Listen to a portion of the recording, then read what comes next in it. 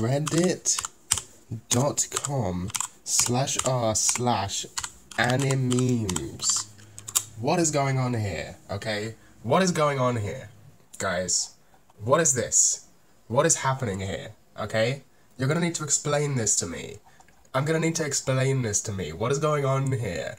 What is this, okay? You're gonna need to explain this, and by you I mean me. They never made it. They didn't make season 2. But let's just go through some of these. The anime, the subtitles. Meaning, there's no meaning. Hey look, it's current anime. It's the current Reddit anime. Look, look, Damien, Mr. Henderson has drip. What are you talking about? Mr. Henderson doesn't have drip. Here's a picture of him. He has drip. I don't care if you have a wife and a family to feed. If you don't have sex with me now, then you're fired. Me. The hardest choices require the strongest wills. The joke here is that you/full-time introvert wants to have sex with this anime lady. And you know what? Good for them. This is a classic, strong OL archetype. OL stands for office lady archetype. She has large breasts and glasses, which in Japanese, the word for glasses is megane. Okay? So we would call this a megane OL. Okay? We could even call it gyunyu megane OL, or you could call it oppai megane OL. Something along these lines. You could call it many different things, but the key point here being that this lady is talking about how she wants to have sex with you/full-time introvert. Next up, what is this? Steven Universe? It's a Steven Universe meme. You guys always act like you're better than me, and it's a picture of Steven from Steven Universe. And then over here, there are a bunch of characters from the anime, well, from various different shonen anime. We've got Hisoka from Hunter x Hunter, the old guy from Dragon Ball, this guy, I think he's from Seven Deadly Sins, the guy from Assassination Class from, I don't know, I think this is a One Piece, probably. This, I don't know, and this is probably Naruto. If I had to guess, I would say this guy's from Bleach, because there's no, it's all the popular shonens, but other than Hunter x Hunter, actually, I think this might be interesting to you. So I've seen Hunter x Hunter, but I haven't actually seen any of these other animes, so that's interesting. Let's keep going. This post is titled, That Little Space. Okay, the difference between a girlfriend and a girlfriend is that little space. Friend zone. Now let's just remember, this has 3.9 thousand upvotes. 3.9 thousand people, 4,000 people almost. Let's just round it up. Let's just say 4,000 of your fellow human beings. These people generally are allowed to vote. They're allowed to, do real world things. Some of them, I assume, even have jobs. They thought this was funny enough to upvote. Let's just remind you of that. Although, actually, let's be honest, they're probably not allowed to vote because they're probably children. I'm not going to click any of these NSFW ones, but, a lot of them are NSFW, and for good reason. Because a lot of these animemes types, they have, they love booba. They're really into this booba concept. They're really into the concept. The anime, that's when there's booba. They really like this. Oh, and look, here's Steven from Steven's Universe. I like boobs just like you. Ew, no, go away, creep. I like blood. Nice, me too. And it says perfectly balanced. There's a reference to the movie Avengers Endgame, which is a Marvel movie by the Disney Corporation. So, we've got a Machikaro Mazoku reference here, referencing this show, and also referencing the Chainsaw Man manga. Now we've got Aqua. Oh, this has 0 votes. So you know what? I'm just not even gonna bother with it. Let's see. America made isekai before it was cool. This has 9.4 thousand upvotes. Japanese isekai. I'm an average loser transported into a JRPG full of hot cat girls and elves, and then we have, for some reason, the Steven Universe Soyjack. I don't know why the Steven Universe keeps showing up here, but American isekai. There's an Egyptian god trying to kill us. What do we do? Nuke his ass. I'm not sure I understand this reference. I'm gonna be honest with you. I don't get it. I don't know what this is a reference to. So you know what? r/animemes, it went over my head. Okay, I think you get the picture here, right? Like, I haven't, maybe you think this is unfair. Actually, just real quick. Maybe you think this is unfair because I'm just going through the top, the hot posts. So just real quick, I'm just gonna sort by best of all time so that you can just to just so that we get the absolute best of the best of this subreddit has to offer. So this has 56.5 thousand upvotes. The answer was right there all along. Breaking news. SAO players find they can escape by saying the N-word and getting auto-banned. The joke here is that video games sometimes ban you for saying the N-word. And in the anime Sword Art Online, abbreviated here to SAO, people are trapped in a video game. The joke being, using video game logic, saying the N-word would get you banned. Oh, there's actually a subtitle here. Reports say the first person to escape this way was a player with the username Asuna, who discovered it by accident while yelling at a merchant named Tifa. Well, I know Asuna is one of the characters from the anime Sword Art Online, but it's been too long since I've seen it to remember what the context of this joke is. This says, only kings will get it. Right, so the joke here, this is about pornography. This is about Japanese pornography. So, in Japanese law, technically, it is illegal to make porn. However, the government turns a blind eye to censored porn, because the idea being, you can give the legal argument that no sex is actually happening, it's all just being simulated, you know, it's all just fake, because you can't actually see that the sex is happening. Now, this porn censorship law applies to hentai, which is the Western word for pornographic manga,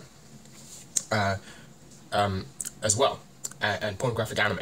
And so, various styles of censorship are employed in the creation of these comics, and well, in this case, this is about manga, so let's just say manga. The three different types of censorship that are most common is pixelation, which emulates the type of censorship used in JAV, which is Japan Adult Video, so just regular Japanese porn. Pixelation. The second option is these black bars, where they cover the genitalia with black bars, you know, to censor it. And then the third option is just not drawing it and leaving it implied, where they'll like just leave a white space where a genital is supposed to be, and then your brain fills in the gaps. So the joke here is, what's the joke? Only kings will get it. So people who jack off to hentai, we're kings, guys. We're kings, according to u/harem_. We're kings for masturbating to Japanese porn. And the joke is, these are all kinds of censorship employed in that medium. I'm not sure I understand why the humor is supposed to be doing. So this Spider-Man meme is normally about how, like, things are the same. I suppose the joke might be the average person who doesn't masturbate to Japanese cartoon porn doesn't know what the meaning of these different censorship, like, they wouldn't know what it is, right? So the joke is, haha, I'm one of those people who knows what this is referencing, that they are all pointing at each other because they're all versions of the same type of thing, in other words, censorship of pornography. Okay, we're going to do one more, Actually, I'll skip that one. No, you know what, I won't skip that one. Why did I say that? We're gonna look at this. This is, Switch-chan has a question for PC Sama. Okay. This comes from u/Merryweathery. PC, why do you look so plain? Well, you see, unlike you consoles, I can become anything I want. So tell me, Nintendo Switch, what can you do? I have Mario and Zelda. Yeah, fair enough. I can emulate those, but she's cute, so who cares? This is maybe the least funny thing I've ever seen in my life. I think the people who visit this subreddit don't deserve rights, okay? I don't think they deserve rights. I don't think that they can necessarily be considered people in the same way you and I can. What exactly is going on here? Why is this so bad? And this isn't like something that is like exclusively bad. Like, I mean, I showed you the most popular anime memes on reddit.com. Okay, this isn't like some rare phenomenon. I just want to indicate, and r/anime memes is just indicative of a wider trend of anime memes being exceptionally bad. They are just widely regarded as being exceptionally bad. Now, I want to bring something up to you, which is that anime memes actually aren't always bad. There are actually some really good ones, and there have historically been really good ones. In fact, I would argue that without anime, memes wouldn't really exist in the same way. Anime memes formed the basis for meme culture as we know it, and for internet culture as we know it. So what happened? Why are anime memes awful, while anime memes can actually be quite good? And the reason is very simple. It's extremely simple. if you think about it for more than 5 seconds, you will realize that anime memes could never be good. Because I know this is an overdone point, but this is the reason. Anime is not a genre. It is a medium. There is no anime. It doesn't exist. There is no homogeneous anime thing. There are various different types of anime and various different anime communities. You know, I physically can't go through all of them because there are infinite subgenres of subgenres. It's fractal like that. But just for an example, you could talk about shonen fans, seinen fans, and you know, the other one, shoujo fans. Those are like the main sort of big 3 genres. There are anime about sports. There are anime about cute girls doing cute things. This is my personal preference. There are anime about pretty much anything you can imagine, actually. That, you know, there are anime about pottery. There are anime about going to the moon, probably. I don't know, but the point being, anime isn't a genre. There's lots of comedy, there's lots of action, there's lots of drama, there's lots of slice of life stuff. It's as broad. It's like making a subreddit called r/television memes. You wouldn't get good quality stuff there because television is immensely broad, and therefore the things that would sort of float to the top, that would become popular, would just be the same few shows that everyone's talking about. I can guarantee you, if you went on a subreddit that was called r/television memes, you would see a lot of Breaking Bad and Better Call Saul memes, because that is what is popular. And they wouldn't be particularly good, because there's probably already a subreddit for Breaking Bad memes where all the good ones go. But the people who are on r/television memes aren't particularly invested in Breaking Bad or Better Call Saul. They're just, you know, vaguely, they watch TV sometimes. And so, you know, they didn't go out of their way they're not like, oh, I'm a Breaking Bad fan, I'm in the Breaking Bad fan base, I have a Discord server where we all talk about Breaking Bad, you know, I participate in the fandom, and I'm gonna go out of my way to find this subreddit where people post jokes about this series I like. We didn't do that. They were like, I watch TV sometimes, click, right? That's what they did. I watch TV sometimes, I'll follow that.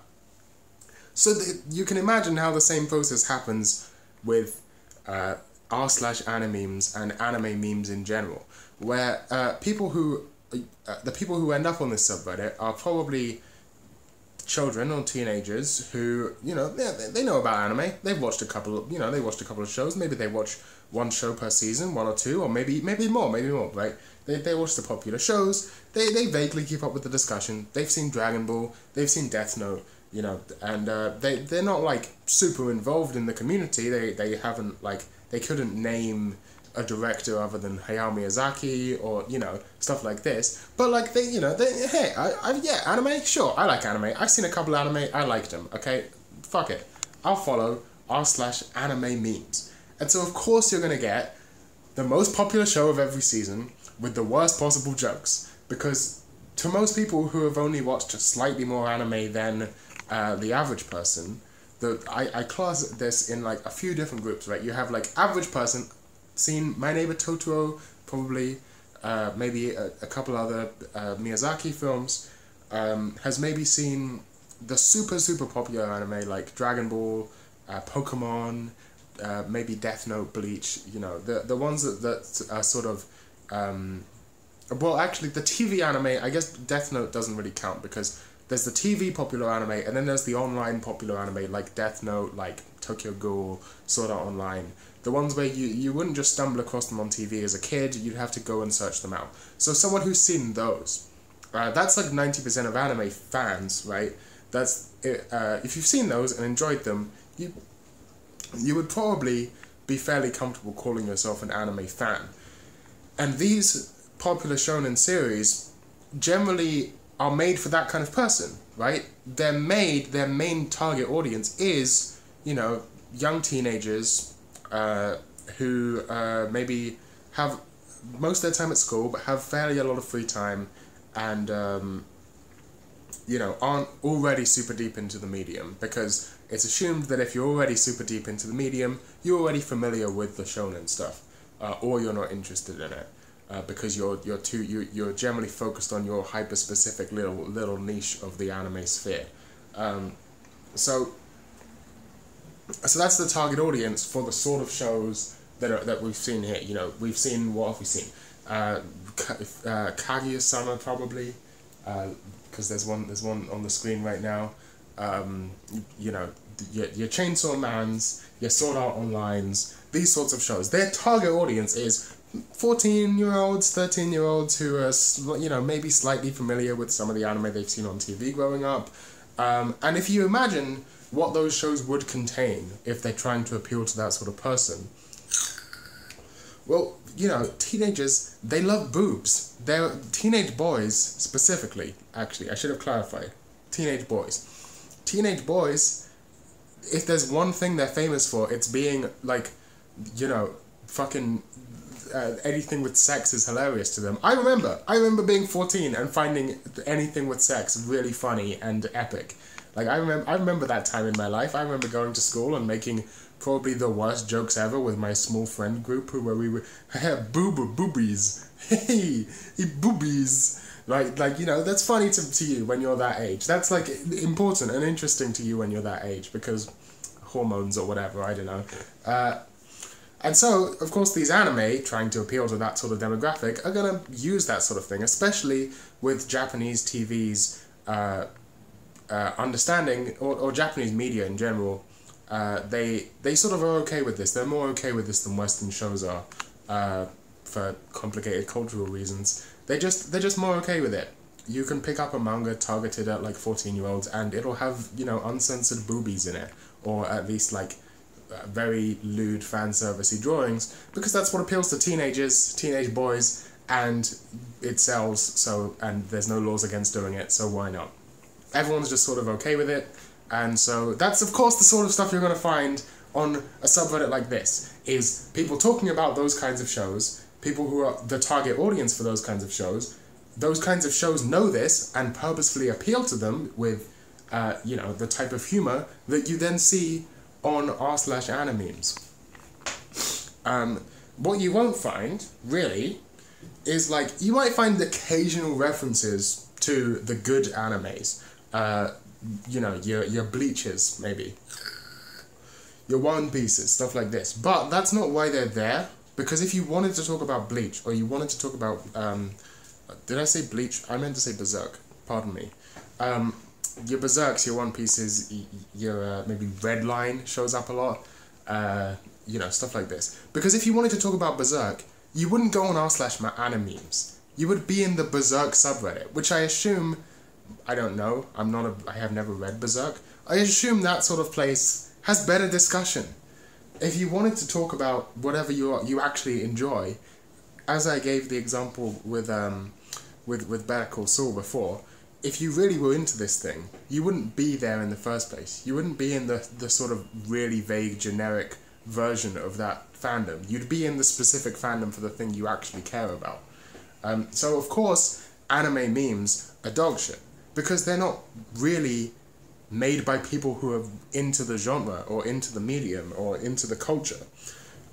When you actually go to those more specific places, you get a much more tight-knit community, even if it's not to the point where, you know, they're all on Discord talking to each other or whatever. You have much better shared cultural reference points, because you can get specific like that. Like, for example, pretty much every day on the 4chan board A/A/, right? That's how 4chan works. Separated into different boards, for different topics, and then within those boards you have different threads about, like, subtopics within that topic. A is the anime and manga board, just for those who don't know. Pretty much every day on A, there is a thread about this anime called Gochumon wa Usagi desu ka, or Is the Order a Rabbit in English. Now, that's not a particularly recent anime. The fourth season aired fairly recently, I think 2 years ago, by the way. This is Chino from that anime. This is the anime I'm talking about, Gochi-Yusa for short. I like that show, as you can tell by the fact that I have a poster for it. And so I will visit these threads. It has a pretty thriving fan base. And in these threads, there are various memes that stay contained within these threads on this particular website. And, you know, I'm not here to say the memes are like the funniest thing ever, but memes are often not funny. They're mainly cultural touchstones. They're sort of centers of discussion. The main point of these threads is posting cute images of the girls in that show. Honestly speaking, they should be on the board C, which is for posting cute images of anime girls, rather than the board A. But because they're on the board A, they have a lot of discussion, and the discussion is generally very lighthearted, mostly focused on comedy, mostly focused on how cute the girls are, because hey, hold on a minute, that's what the fucking show is like. The show is that. That is an exact replication of the vibe of the show. The vibe of the show is light-hearted comedy, slow-paced, not that much happens, not that much like super in-depth drama, mostly like, you know, pulled back and focused on how cute the girls are. And it also happens to be the exact tone of the discussion. No one sat down and made it like that, but because the fans of the show are specifically going to talk about that show, they're going to end up emulating the things they like about the show. And so the memes are generally, you know, the show itself is not laugh out loud comedy. It's not, you know, it's not supposed to be. It's not what it's trying to be. So the threads aren't focused on that sort of thing. The memes are more like just little in-joke reference cultural touchstones, little reference sound bites from the show. For example, every single thread, someone will post a picture of this one character from the show called Aoyama, and that character from the show has big boobs. That's like one of her main gimmicks. She has big boobs. It's like an r/animemes thing. Every day, someone will post in the thread a picture of that character with the big boobs and will say, Aoyama's Blue Mountains. Okay? Because Aoyama, the name, translates to Blue Mountain in English, and the joke being, she has big boobs. Now, that's not a particularly funny joke, and no one's there upvoting it, thinking it's really fucking funny, but it's just a little reference. The funny part comes from the fact that it's really not a super complex joke, but if someone just does it every day, that's kind of funny in itself. But it's not supposed to be laugh out loud funny, because it's not r/animemes. No one is coming to that thread specifically to post Gochi-Yusa memes or to be like, haha, it'll be funny. They're coming to that thread to discuss the show in general. A lot of it revolves around like in-jokes that just happen because there's a thread every day. Like, people misspelling one of the characters' names in increasingly surreal ways. I've seen this happen from day one, when the original poster misspelled the character's name, and people kept referencing it, and now, when people talk about that character, they just use a random string of numbers and letters, and everyone knows what's going on, and it's really fucking funny every time. To me, at least. I have autism, what can I say? Okay? It's not like masterpiece, like a comedy fucking, you know, genius or whatever, but it's the sort of thing that happened in a community, when you actually have the same people every day talking to each other about the same thing, about something that they actually care about and are actually passionate about, because they had to go out of their way to be there. That's the reason why anime memes are going to be bad, because anime is not real. Anime is not all anime is a Japanese colloquialism. It doesn't actually have any reflection on like a real centralized thing. In fact, that's what's so great about anime, is that it's not centralized, and that the more centralized you try and make it, the worse it becomes. Hence, these Reddit posts that act as a central hub for anime don't fucking work, because there is no central anime thing. It doesn't exist. There's like the shows that are most popular each season, but that's not the center of the fandom. In fact, when you go to the more hardcore places, forums and boards and stuff like that, that are, you know, where the more hardcore anime fans hang out, they often rarely talk about the same shows that the Redditors talk about. There might be a Chainsaw Man thread, you know, somewhere, but it's not going to be like way more popular than the Gochi-Yusa thread, or a thread about a show from 2007, you know, or whatever. Like, the people who really care about this stuff aren't, like, just invested in the most popular thing. Obviously, the same way film fans don't just talk about the most popular currently airing movie. They'll talk about, you know, obscure French films from the 1950s and stuff. And the people who are like, you know, super into movies, they're out here talking about stuff from every era, every genre, every country, you know. It's the same thing in anime. And the fact that you expect anime memes to be good, or that you're surprised that they're bad, like, I don't know what to tell you. Of course they're bad. Because the things that are in common between all anime don't exist. I mean, there's two things that are in common between all anime. It's made in Japan, and it's animated. That's it. The thing, what you're actually going to get is just the things that are in common with the most popular anime, and those most popular anime are shonen made for 14-year-old boys, and so of course the humor is the humor of 14-year-old boys, because that's the most popular. Right, do you get it? Have I made my fucking point? Of course, the other issue is just the format of Reddit and most social media.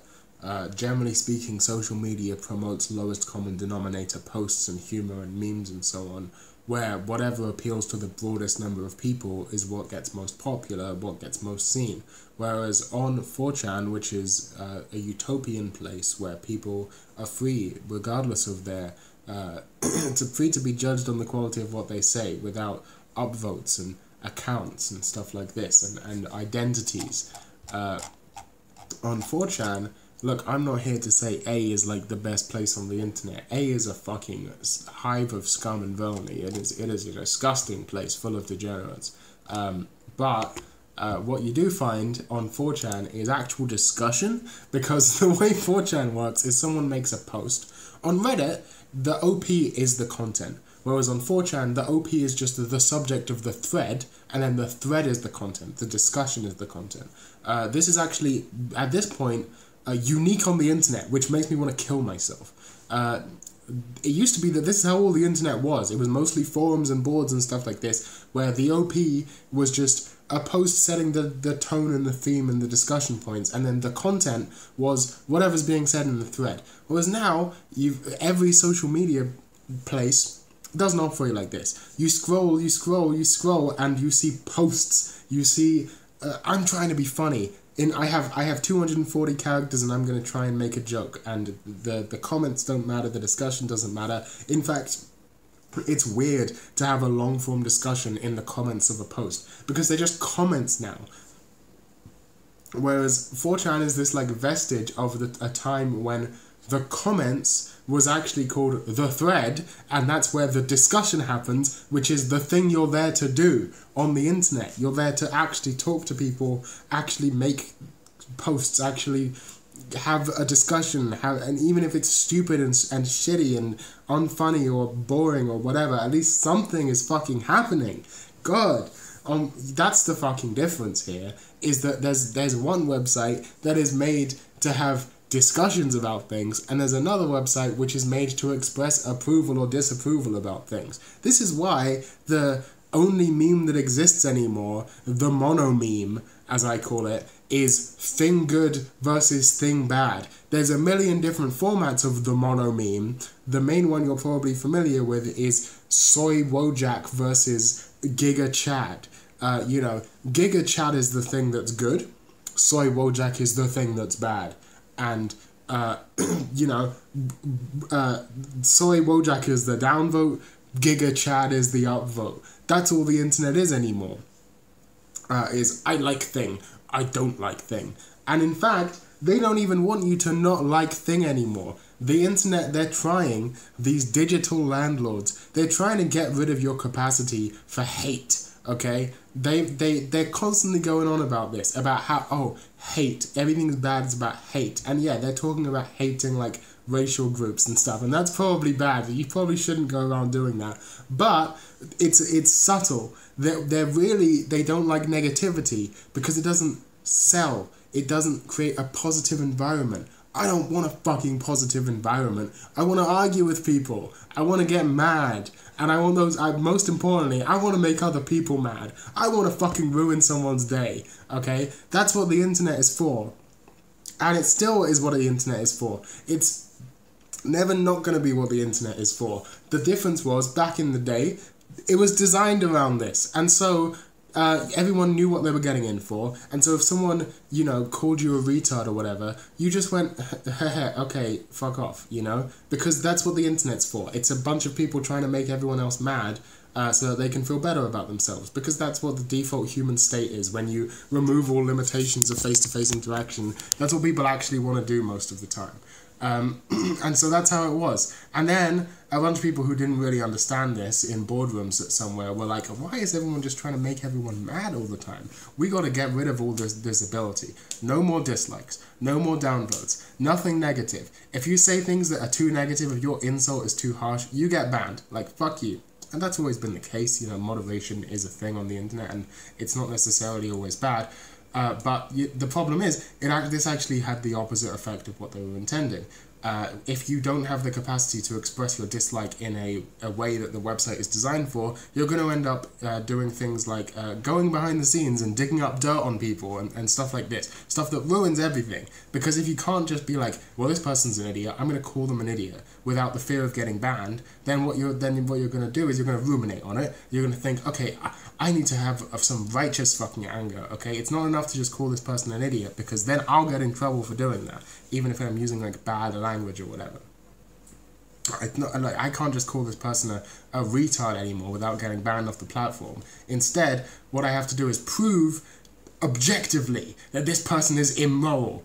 And so I'm going to go behind the scenes. I'm going to dig through their old posts. I'm going to, you know, bait them into saying something they don't really mean or whatever. You know, and then I will have the righteous moral judgment on my side, and I can actually be mad at them. And everyone will be mad at them. And won't that day be great? This is all because you took the downvote out of your website. This is all because you took away the ability for people to call each other retards. Like, if you're on a community where that is allowed, where you know, the first instinct of aggression is allowed, then people don't do this weird shit. People don't do this weird conniving shit. No one likes it. There are people who say cancel culture doesn't exist. I'm sort of on the fence. Like, I'm not talking about cancel culture. What I'm talking about is more like a general conniving vibe where people are no longer just allowed to dislike something and call it stupid. They have to have some righteous moral reason to do so. You actually find this in media criticism a lot these days. That, like, YouTubers can't just be like the angry video game nerd who's like, this game is fucking stupid and it's shitty, you know, which, you know, I don't want that forever. I'm glad that that's not all of media criticism anymore. But instead, you have people who are like, this game's stupid and immoral. Right, it's not just that this game is bad, but also that it's made by bad people who are evil, and that the things it tries to do are immoral and wrong. And this just fucks everything. Now all of media criticism is based around morality, and you've got people on Twitter who are complaining about, like, any movies or whatever that present characters who, you know, aren't, like, good people and aren't critiqued for that really objectively by the medium. But then, this isn't just me complaining about idiots on Twitter. There are always going to be idiots on Twitter. And you got idiots on the other side who are like, this, oh, people don't like him, I'm going to make Giga Chad edits of him with that one funk song, and look how cool and manly this guy is for being edgy and bad. Like, that's what you end up with. That's what you're going to end up with the Redditification of the internet. God, I want to fucking die. Now, none of this is to say that none of these interesting, in-depth conversations happen on the internet anymore. It's just that they don't count. They don't count anymore, and here's the reason. It's because they don't happen in public. Or okay, let me just tell you a little anecdote. Let me do a little anecdotal evidence here. So there's a YouTuber I really like. You know, you might call him my favorite YouTuber. His name is Simpleflips. He mainly does Mario games, speedrunning and stuff like this, right?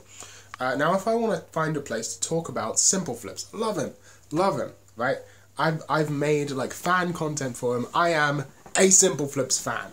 But I am not a part of the Simpleflips fandom. Because there's only two fucking places where this exists. And it's Reddit, he has a subreddit, and Discord. Now, Discord is where I just want to fucking die.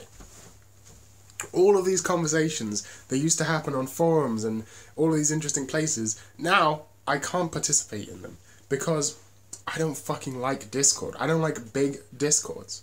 There's like hundreds of people in the Simple Flips Discord. I don't want to have to navigate this shit.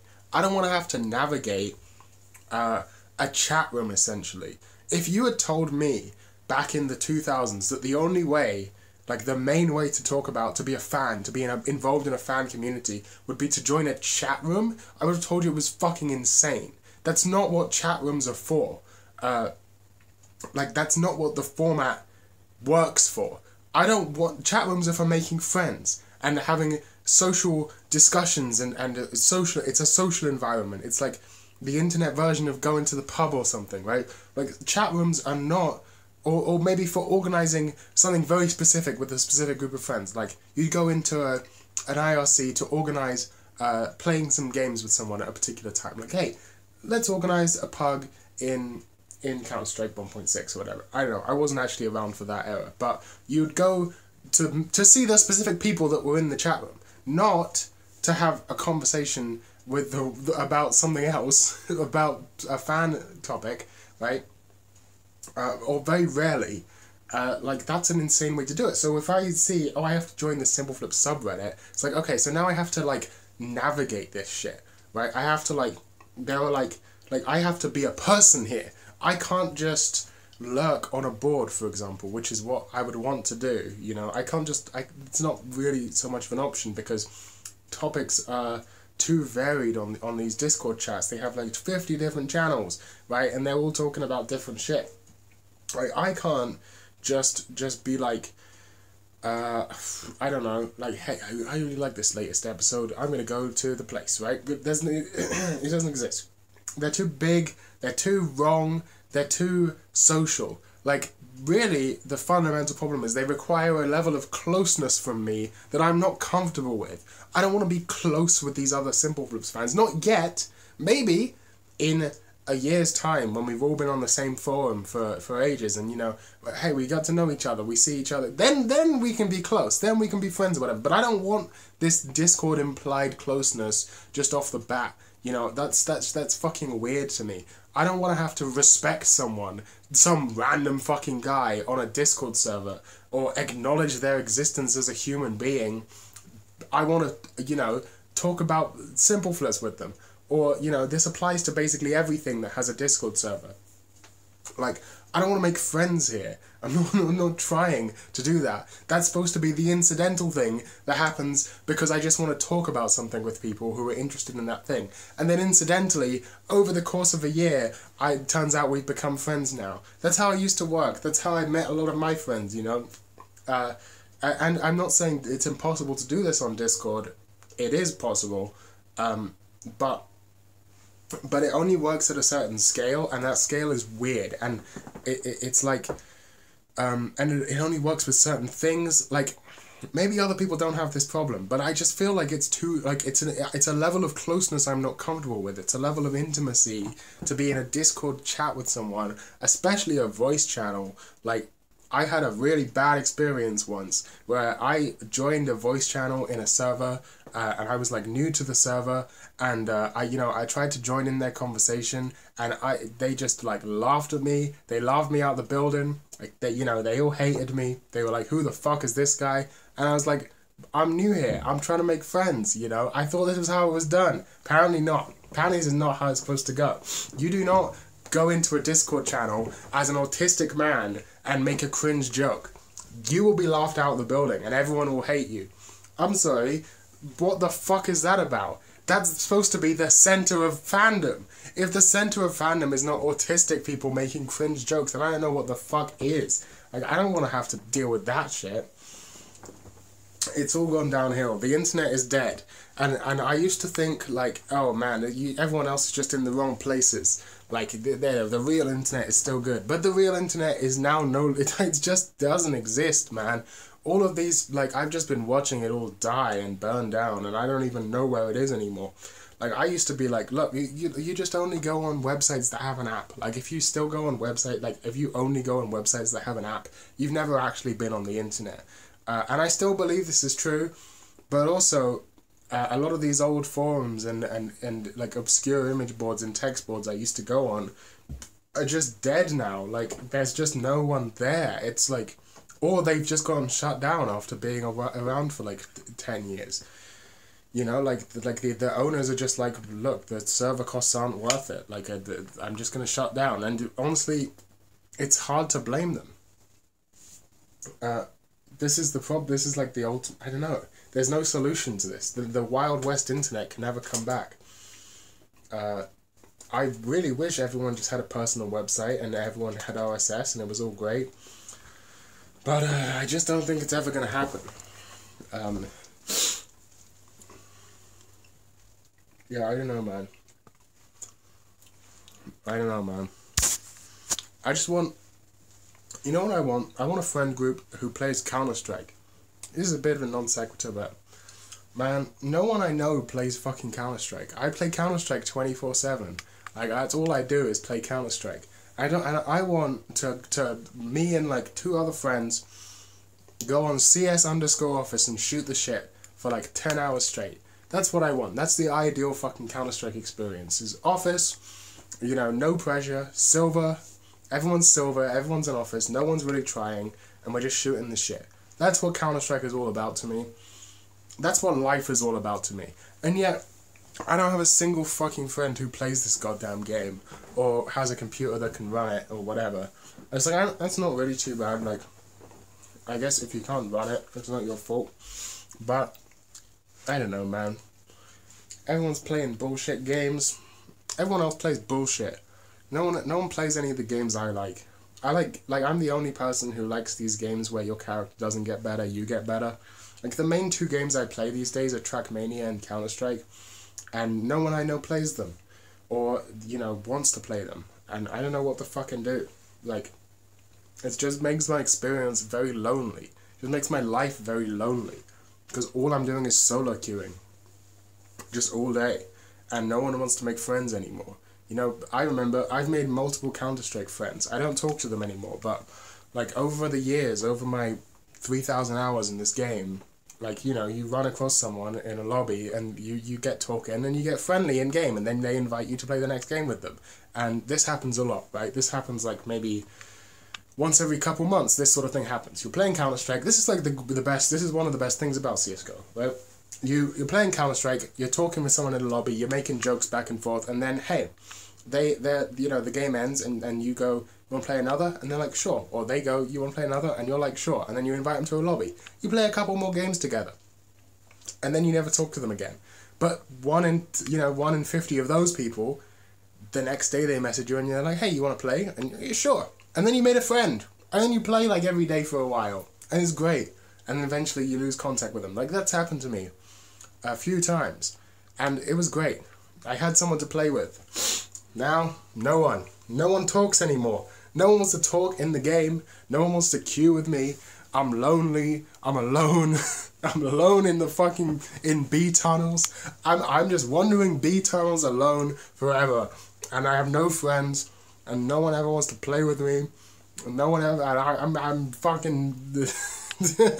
I'm all alone, man. And that's the problem with anime memes. This is all to say that the internet...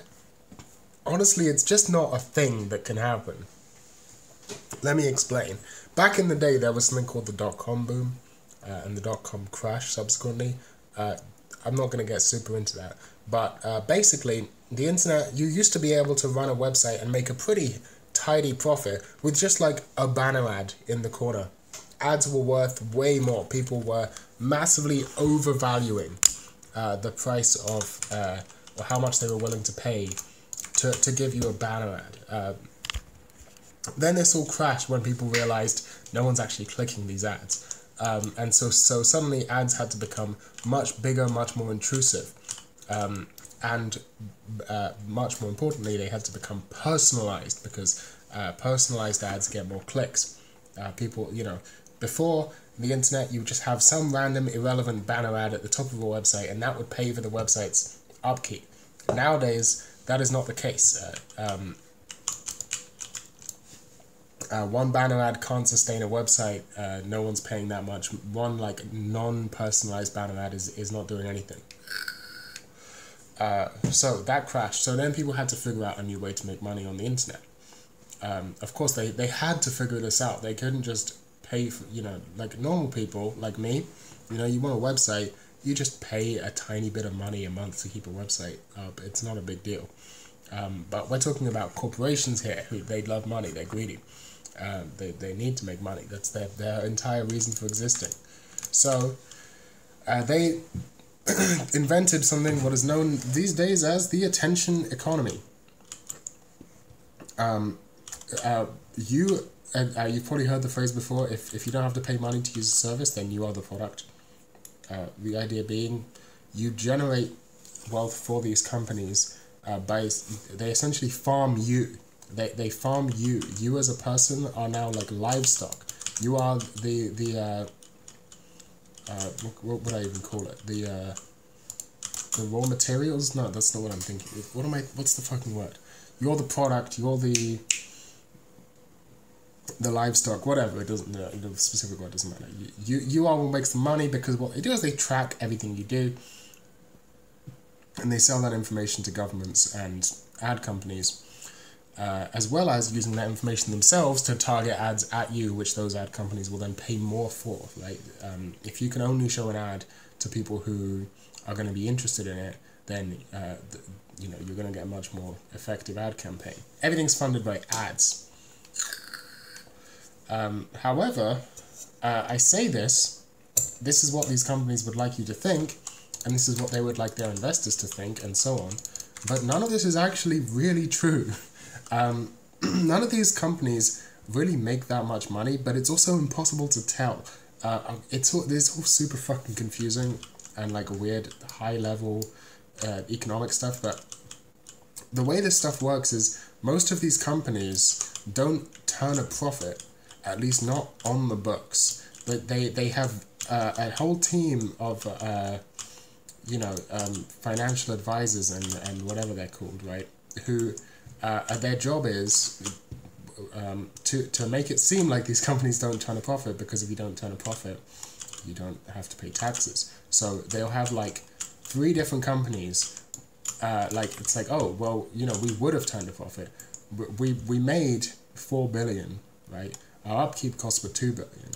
So we would have made 2 billion in profit, but unfortunately, sadly for us, we had to buy a bunch of services from this other company, which cost us 2 billion. So in the end, we didn't make any profit, except that other company is owned by the same people. So they just paid themselves 2 billion and then never had to pay taxes. That's how it works. So there's companies that don't make profit, and they don't really have a product because you're the product, but they're only selling you to people who you never see, to like these third-party ad companies that you never actually are in contact with. So the people who are actually buying the product are these invisible forces who barely exist, and they're supposedly buying these products for like infinite amounts of money, except they don't actually have infinite amounts of money. No one does. So what actually props up these companies, these social media platforms, are investors who, you see everyone uses Twitter. It must be worth investing in Twitter because it's like the most popular thing in the universe. So these investors are propping up these companies. It's not just social media, but it's also gig economy stuff like ride-sharing apps like Uber and delivery apps and all of these sorts of things. They're all propped up entirely by investment capital, who basically those guys, they must have to make a profit then, because the investors will pull out if they don't make a profit. Well, no one knows what companies are and aren't going to make a profit. Just the nature of the universe. No one knows for sure. And you don't know that you aren't going to invest in a company and then 10 years down the line it will make a profit, even if it looks unprofitable from now. And there's actually been a lot of examples, especially on the internet, where stuff like that has happened. Spotify is a good example of that. Where things don't turn a profit for years and years and years, and then suddenly everyone's uber rich. So none of these investors have any fucking clue what they're doing, or maybe they know exactly what they're doing, and they don't have to know what they're doing. They don't have to get a return on investment. Why? Because governments prop them up. This is what central banks do these days, is when the economy crashes, because most of the economy is based around, the biggest parts of the economy, the most profitable companies are based around tech products that barely exist and definitely don't generate a profit, and they're definitely not taxed for it and everything. So, you know, when large sections of the economy just crash because none of it exists, central banks just flood the investors with money in order to prop the economy up to qualitative easing or quantitative easing. And so none of them ever have to make a profit. So hold on, we've got companies that don't have a product, that don't make a profit, funded entirely by investors rather than by actually selling a product or doing, you know, the stuff a company is supposed to do. They're propped up entirely by investors who themselves don't have to expect a return on investment because the government will bail them out if they ever get too poor. I'm sorry, what the fuck is going on? Remember the adpocalypse? I know, which one? There's been a lot. If you don't know, if you somehow live under a rock and miss this, YouTube has had a few different periods where there's been a big freak out among advertisers for various reasons. Normally, some big creator or something about the site being very advertiser unfriendly, doing something very mean or very rude or very offensive, very bad. Something that would scare off advertisers. We're talking serious shit here. We're talking like PewDiePie saying the N-word or whatever he did, and you know, that one guy who thought he found a secret pedophile ring in YouTube. Like, these are the sorts of things that cause the adpocalypses. What I mean is the sort of things that are like not really in YouTube's control, but like close enough that it kind of feels like it shouldn't be there, right? Like, YouTube don't veto PewDiePie videos when they're uploaded, right? But also, like, it kind of feels like he shouldn't be able to get away with that if you're an advertiser, you know? Or YouTube, like, the pedo ring never existed. Like, it was all made up by this guy. You've probably seen the Lemon video about it. But like, you know, whether it did or didn't, like, it feels like that's something YouTube should be able to deal with or shouldn't be there in the first place. The sort of things that are really scary to brands and advertisers. And so you get these adpocalypses where all the advertisers pull their ads all at once, and YouTube is suddenly like, fuck, we have no money. And then they have to quickly put in some sort of policy to bring the advertisers back on their side. Now, I would be willing to bet that smaller scale, less public versions of this sort of thing that don't necessarily come all in one burst, but happen sort of on a more low-key side for like corporate kind of reasons, happen all the time on all of these big social media platforms, right? This is what I would be willing to predict.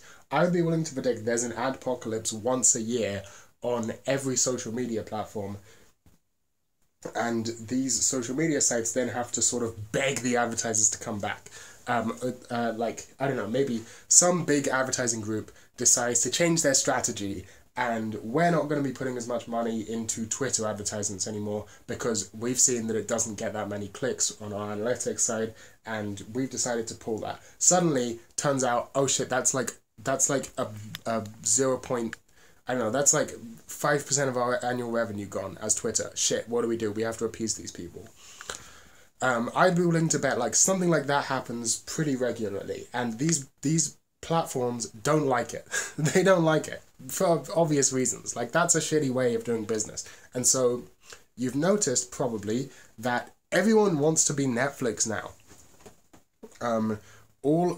This attention economy, ad-based economy way of running a company doesn't make investors very happy. Investors see this sort of shit happening and they're like, any fucking second, all of these guys could pull and not come back, and I would lose everything. So get your shit sorted. And so every company wants to lessen their dependence on ads. Not least because no one actually sees ads. Like, anyone who actually uses the internet uses an ad blocker. So, you know, all of it comes from mobile ads, which are their own problem, with like Apple instituting their like no mobile. They've had, I don't really understand it. I haven't looked super deep into it, but as far as I know, Apple implemented a policy to stop like cross ad tracking, and that like hit every app basically. Like, every app suddenly saw their revenue massively dip, because that cross app tracking was super important to the third party, you know, people farmers. I think that's what happened. You don't look into the story yourself because I don't remember the specifics. But everyone, no one likes this. People, they're like, I remember back in the day when a business was just people paying for something, and everyone wants this to be the case again. They want to have 5 million users or a billion users or whatever. They want to have 100 million people all paying $5 a month to use their service. That's their ideal because it's just infinite free money. They want a store page or something. They just want something where the people are actually paying them instead of them just having to call advertisers, because the shareholders don't like it, and the people working at the company, they know that this is making a worse service for the end users, and they know that eventually end users will go somewhere else if the service just becomes like too unusable, because it's happened. I know everyone thinks that these companies are too big to fail, and they probably are, but they're not too big to lay off a bunch of their employees and downsize, and no one really wants that to happen. It's bad press at the very least. These companies will try to move to a subscription model. Everything's a subscription model now. Everything is a tax. You pay a tax to live on your landlord's land, and they farm you. That's how it works apparently these days. The internet is owned entirely by these landlords, and they farm you, and you pay a tax for the honor of being farmed. I swear to God, thinking about this too long will make you suicidal, so maybe don't. But at the very least, it'll make you, I don't know, I can't say that on YouTube. Hey, advertisers, what up? You don't even advertise on my channel. I don't even get paid to do any of this. I'm just insane. So everyone's trying to move to a subscription model. The problem is these subscription models kind of don't work.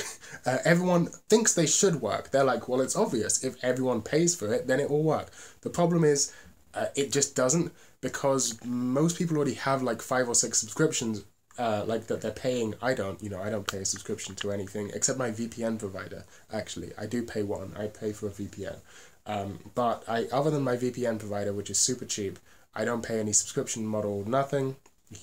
I don't know whether you do or do not as the viewer of this channel, but a lot of people do. And especially middle class people are paying like 5 or 6 subscriptions to different streaming services every month. They probably have like Netflix, Hulu, Amazon Prime, Disney Plus. These are like, I think, maybe HBO Max. They probably have these ones, right? They don't know how to pirate movies. They don't care enough to learn because that's not enough money for them to care. Except that eventually it is. All that has to happen is a service just has to draw a tiny bit too much attention to itself, and then people will actually start putting their money, and it's a problem for all of them. The entire economy is fucked. What I'm trying to tell you right now is that all of these giant fucking corporations that seem to own everything and have infinite power do, but it's all built on glass stilts. None of their power is really like proper. It's not built on like a super strong foundation. Like their entire business models, as I described, is just built on this weird fucking central banking / investor like setup. And they don't like it, and we don't like it, and they know we don't like it, and we kind of know they don't like it. But the problem is there's not really any other way to do this, because they're trying to transform something, the internet, which, like, on an objective face, is probably, you would imagine, in like your super utopian view of the internet before it existed properly, that like it would be very important, but you might not imagine it would be super profitable. Like, you might imagine it will allow for free communication between people, but you might not imagine that that would somehow make someone a lot of money. And that's the case. I mean, as you can imagine that would happen, that is actually what happened. Except it's not, right? Someone did make a lot of money. A bunch of people made a shitload of money, except that money kind of came from nowhere. Like, that's the point I'm trying to get to, is that this money, all of this money in the internet, like, never really existed or was sustainable. It was kind of just people rolling the dice and getting incredibly lucky on technology that investors didn't really understand. Except now the investors, it's been around for long enough that they all understand it now. And this is why crypto was pushed so hard by these, like, billionaire tech guys, is because that would be a way to actually financialize the internet, to actually make everything on the internet exchanges of money. In other words, have you noticed that every company is trying, like every company in the world actually doesn't want to do what they're doing? Hold on, this is going to sound a little insane, but bear with me.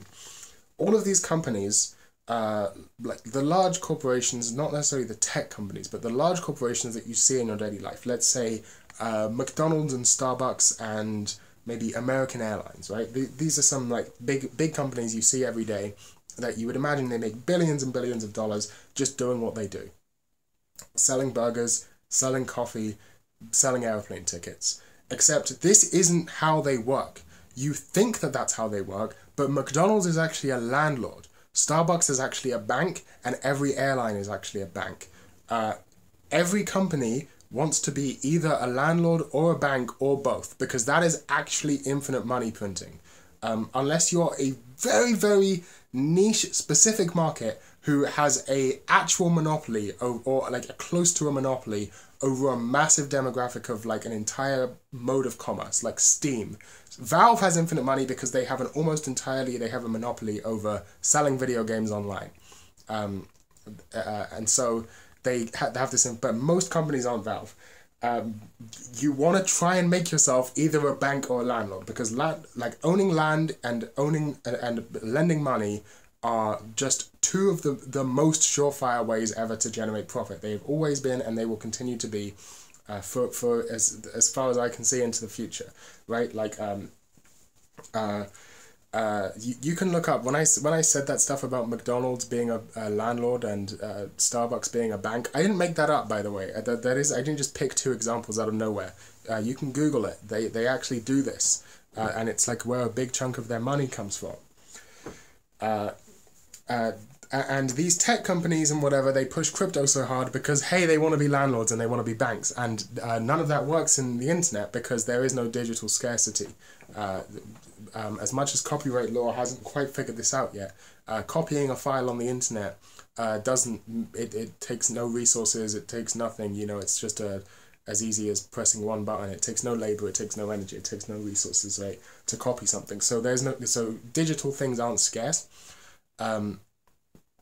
In the same way physical things are, which means no one needs to borrow money because nothing's expensive, and there's no landlordism because the whole point of landlordism is that there's a finite amount of land, so land is always going to be valuable because there's a ultimate fixed amount of land on the earth, whereas that obviously doesn't exist on the internet. The internet can be, you know, everything's infinitely duplicable. So they super went hard on crypto stuff and Web 3.0, and a lot of them still are. Like you think it's over, but Facebook and all of these people, they're just like, I'm telling you, this is my fear, my biggest fear. I think that this Web 3.0 stuff is still going on.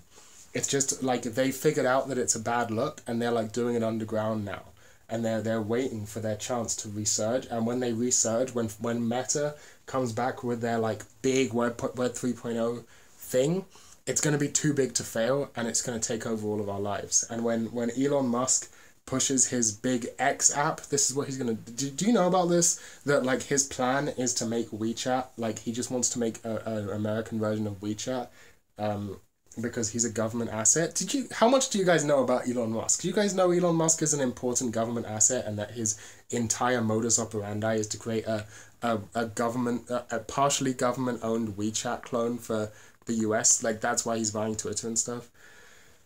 It's not good. It's not good. Anyway, where was I?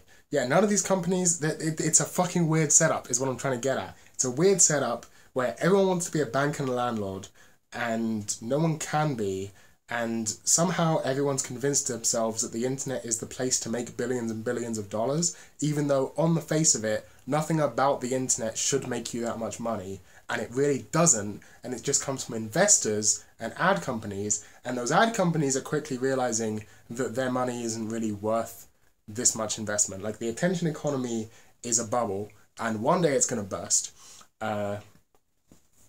That's my theory, at least. Like, I don't think it's just going to be like this forever. Or at the very least, it will just very slowly decline, and tech companies know this, which is why they're all switching to subscription models, except that these subscription models don't actually work because it only works if only a few companies are doing subscription models. Imagine you're a regular guy and you're like, well, yeah, I can pay for Netflix. 5 years ago, yeah, sure, I'll pay for Netflix, whatever, I'll pay my subscription to Netflix. Oh, they increased the price by $1, that's fine, it's not a big deal. But now it's today, and now there's 50 different streaming companies, and Netflix only has a tiny portion of the market, and all of them require the same amount of subscription model, and suddenly you can't afford it. Suddenly it's actually a big cost. $5 a month, $10 a month wasn't a big deal before. But if you're getting $10 a month subscriptions from 5 different companies, then you're paying $50 a month for what, right? Like, these subscription models don't actually work when everyone's doing them, hence why they're all failing. And so the entire internet is just built on these glass stilts that, like, are just bound to collapse. This entire economy is just bound to collapse. And I don't know what's gonna happen. I don't know what's gonna happen. That's why they're either gonna push like Web 3.0 super hard, because that means they can be banks and landlords, which means they can make money, or something. I don't know. Like the government steps in, I guess, is the next big thing. Like we end up with a China style internet. The Splinternet happens, and the Splinternet's already happening. Oh, you don't know about the Splinternet? The Splinternet is the idea that eventually the internet is just going to continue splitting into these like walled off chunks that don't really talk to each other, that like governments are going to realize that global free communication wasn't ever really viable, and they're going to start like like you're going to have the China internet, the Russia internet. These are the big ones that exist right now, is like China and Russia sort of have. China obviously famous for having a walled garden internet, but Russia also really does, especially now with the war in Ukraine. The Russian walled garden internet is more intense than ever, not least because a bunch of Western companies pulled out of it.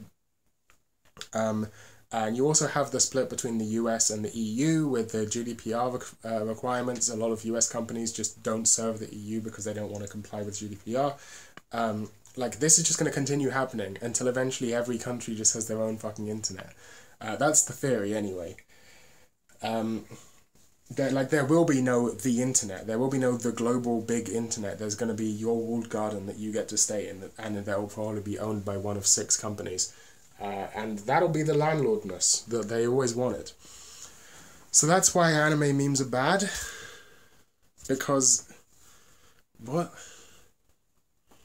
Because culture is being developed in this shit show, right? What sort of culture do you expect to grow out of this insane fucking scenario I've just described to you? I've just described the most fucking insane setup for like the way that the biggest chunk of the world's economy operates, or like one of the biggest chunks of the world economy operates in this insane setup that I've just described to you. What I haven't mentioned yet, or what should be implied, is that all of this is built on culture. All of these social media platforms and streaming services and all of this, they're selling you culture. They're selling you movies, they're selling you communication, they're selling you interaction, etc. It's all built on culture. What the fuck kind of culture do you think develops out of this landscape? Well, it's this. It's the Redditification of the internet. It's this insane, fucking stupid, inane, like lowest common denominator bullshit that you have to put up with on a day-to-day basis every second you're not watching this very YouTube channel. Back in the day, there used to be something called nerd culture. In the earlier days of the internet, in the 2000s, there was something called nerd culture. It was people getting tattoos of the Rebel logo from Star Wars. They played Dungeons and Dragons occasionally. The thing is, like I said at the beginning of the video about anime memes, nerd culture doesn't make any sense, because a nerd was never like an in-group around a specific thing. Nerddom was like a vague attribute you would apply to someone. So this nerd culture, or as they actually called it at the time, geek chic, becoming really, really popular, was never super viable, or rather the people who participated in it, whenever the real true hardcore geeks, because those people are weird, those people are weirdos, and when I say weirdos, I don't just mean quirky, I mean they are like the way Richard Stallman is weird, like he says weird shit, that's the way these people are weird, right? Like this, they're not weird in a like the way you might think of a geek being weird, like her, he wears glasses and he knows a lot about Dragon Ball. No, they're weird in a Richard Stallman way. They're weird in a Terry Davis way. Like, they're weird. Like, the whole appeal of the internet was that if you were ostracized from society, you could come here and talk to your other weirdos. And I think people have forgotten that these people were fucking weirdos and they were ostracized from society for a reason, because they're fucked. Right? I'm fucked. We're fucked. We don't fit in for good reason. You know the way they talk about like places like Odyssey and these alternative social media platforms, Parler, you know, stuff like this, is that if you make this alternative, then the only people that go there are going to be the people who were too weird and got kicked off, too toxic, got kicked off the mainstream platforms, and so you end up with this just like insane Nazis on these platforms. That's how the internet was. It's no fucking wonder it turned into what it did, right? That was your main customer base, in other words. And no one really realized it until it was too late, and then they started moderating them out. And suddenly these weirdos don't have anywhere else to go. Except like Discord and shit, and then they like groom minors, and then I don't know what happens to them. Like, it's not good for anyone. It's not good for anyone. But this geek culture that existed in the early internet, that is personified, I suppose, these days, you would call it Reddit culture. Like Redditors, it's this exact vibe of like, I'm a nerd. I like comic books and Death Note, and I like Dungeons and Dragons and video games. You know, that's the sort of nerd we're talking about. What we would now characterize as a Redditor. This sort of person was super cool to be at one point. Now, this happened for a multitude of reasons. Firstly, it happened because a lot of it was childhood nostalgia. A lot of people were now like teenagers and 20-somethings who had grown up playing video games and grown up seeing anime on TV like Dragon Ball and similar nerdy things like comic books, like the stuff they'd done as kids. They realized it was like adults had to be involved in the creation of this stuff, and it was kind of cool. And so that popularized it. But the other thing, the bigger thing, because that's always been the case, the bigger difference is that it's kind of weird. Like, the reason that these sort of nerd culture stuff, like, it was considered weird at one point to be into them, is because they're kiddie shit, right? Like, comic books are written for kids. These popular shonen anime are made for kids. Like, to be into that as an adult, you have to be kind of weird. And then the thing that happened is that tech became the biggest part of the economy. And tech was the place where you went if you were weird. And suddenly, all of these weirdos who liked, you know, weird shit made for children as adults suddenly had billions of dollars to influence culture. And everyone was like, oh, if you're a weird nerd who knows how computers work, you can make loads and loads of money. Suddenly these people are considered cool. Suddenly you get geek chic. Suddenly you get hipsters and so on. And then the rest of culture caught up. And now that's culture. Now Reddit is culture. Now Marvel movies are culture. You know, these comic books, you read stuff from like the early 2000s, and it's like, you have a character who likes comic books, they're considered like kind of nerdy for it. It's like, hey, kind of nerdy the fact that you still read Spider-Man, that's kind of weird, like, whatever. And now, that's culture. You look at like, the guy makes an anime reference, kind of weird, like no one knows that shit. Now you've got like giant fucking brands doing anime collaborations, like, you know, Supreme collaborating with Akira, and everyone watches anime, and everyone watches Chainsaw Man and Reddit X Family and stuff. You know, it's the case for all of this stuff. All of the staples of what was geek culture in the 2000s and late 90s has become mainstream culture in the 2010s and 2020s. You know, like, there's infinite examples of this. And it's just sad, because those people who were part of that were never the real, like, otaku, and yet there's this trickle-down economics in culture that associates being a nerd with being, like, this Redditor type of person. But the whole point is that being, like, a generalized nerdy guy was never really a thing. Like, that was just the, like, being on the periphery. Because if you were actually, like, a super hardcore nerd, what I would call an otaku, then you were into your little niche thing and you never talked about it with anyone else who wasn't into it. Like, if you were really into anime in, you know, the late 90s, you were watching, like, VHSs of Urusei Yatsura that had been traded around with, like, these tape trading clubs across the US, and you're going to these, like, meetups where people would do, like, god-awful cosplay, and you had, like, your 5 anime that had been fan translated and acid washed subtitles on the VHSs and all of this shit. Like, that wasn't something that you carried proudly. Or if it was, no one cared about it, right? Like, you were actually into this. Or if you were, like, actually hardcore into tabletop RPGs, then you just did that, you know? Or if you were actually, like, a super hardcore comic book nerd, then you weren't a comic book nerd, right? You were into your little thing. Like, I like this particular series in this particular comic book. I like Dark Horse. I like, you know, whatever. And then maybe you had your little insular community who also liked these things, or maybe you didn't, and if you did, like, that was it. There was no mainstream nerd culture. You know? Those sort of vague nerds were the types that we consider Redditors to this day. They've always been the same people. Like, they were the people for whom, like, it was an identity, kind of, but also they didn't really know anything. They didn't really know their shit. They were kind of on the outside of it. They were kind of never, you know what I mean, right? It's like people who consider gamer to be an identity. I'm a gamer. Like, everyone's a fucking gamer. What are you talking about? I don't know a single person who hasn't played a video game. Like gamer isn't an identity, and it never really was. It was just that there were these people who had nothing else. They had no personalities. They had no friends. So they just identified themselves by the media that they really liked. Except that they weren't, like, into that media enough to actually be interesting, or to actually not be absorbed into the mainstream, right? Like, what I mean by that is, if you were a gamer in the 2000s, it meant you played Call of Duty or whatever, right?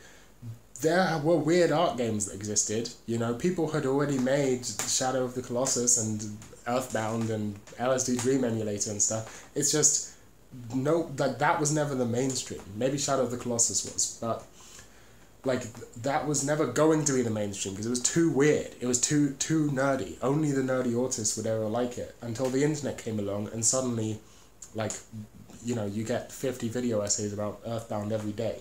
But until that was, like, the thing that everyone did, it wasn't the thing that everyone did, you know? So really, when I say anime memes are bad, what it means is Reddit nerddom is bad.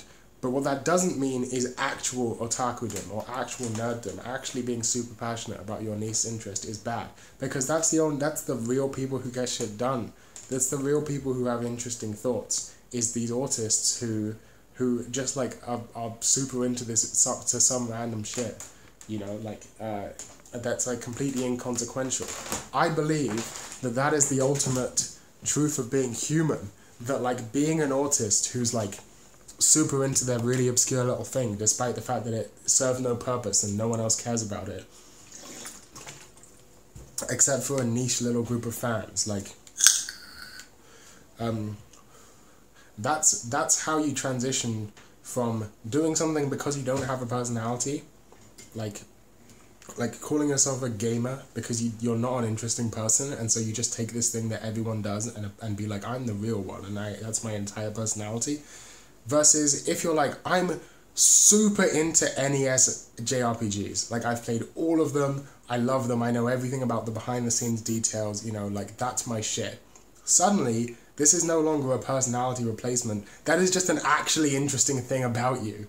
Like, that you've actually taken the time and effort to do something. That's impressive. That's cool. Like, you're a person. You have a weird interest. That tells me something about you. You know, like, oh, if you're into that, like, why? Like, what's the story of how you got into that? How much effort have you gone through to catalog? What do you do? Like, oh, you run a wiki? Wow, that's crazy. And how do you find this out? Oh, you taught yourself Japanese so you could talk to the Japanese fan base of this obscure video game?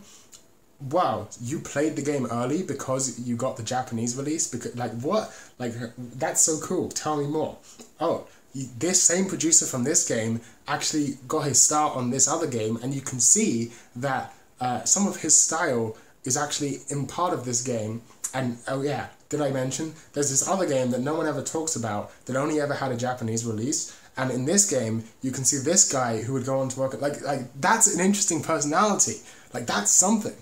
Not just, I'm a gamer. You know, that's what the anime memes people are. They're the version of that. They're like, I love anime. What the fuck do you mean? You love anime? Like, what does that mean? That's a meaningless sentiment. If you came to me and you were like, I fucking love mid-2000s magical girl shows, I'd be like, fuck yes, tell me everything you know.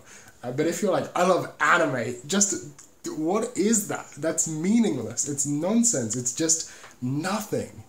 That's the problem with anime memes, is that these people are shells. They're mere shells, and they exist in a culture built on glass stilts. I'm really into this term, glass stilts. That they exist in this culture that is fucking vapid and exists to make money for investment companies and ad agencies, and they're entirely bought into it.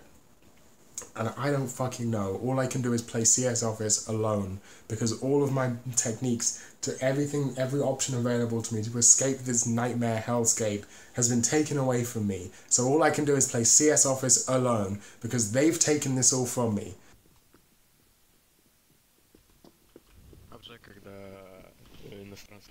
See, they all speak Russian. I can't fucking be friends with them. I'm trying, but my Russian isn't the best. Okay. I know like 3 words. I know Yene Piavaru Teruski.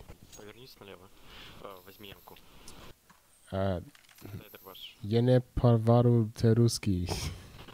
Give me a shotgun, please. Okay, he wanted the shotgun. There you go. See, it works. Okay, hello guys, and welcome back to my CS_office tutorial. You're going to want to walk over here.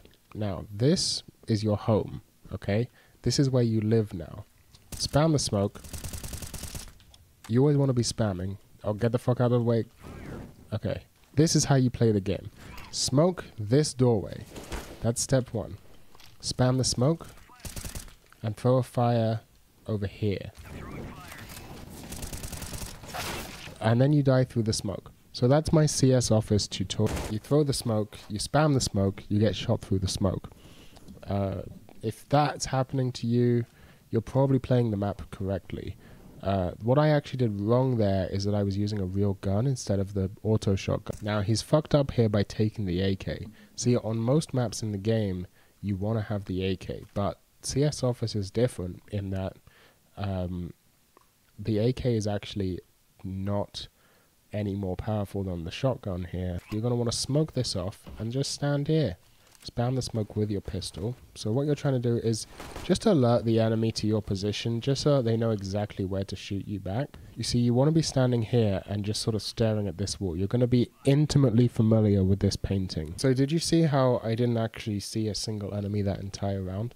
That's what you want to happen. That's how you should be playing.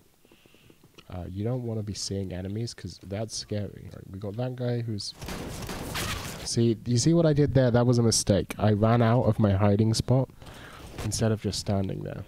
You want to be standing in that corner 24/7 like a sentry. Like a sentry gun. You're a turret. You're not a human being. In CS Office, you're not a human being. Accidentally thinking that you might have agency or be a human being is your first mistake on CS Office. What you actually are is a machine that watches this painting.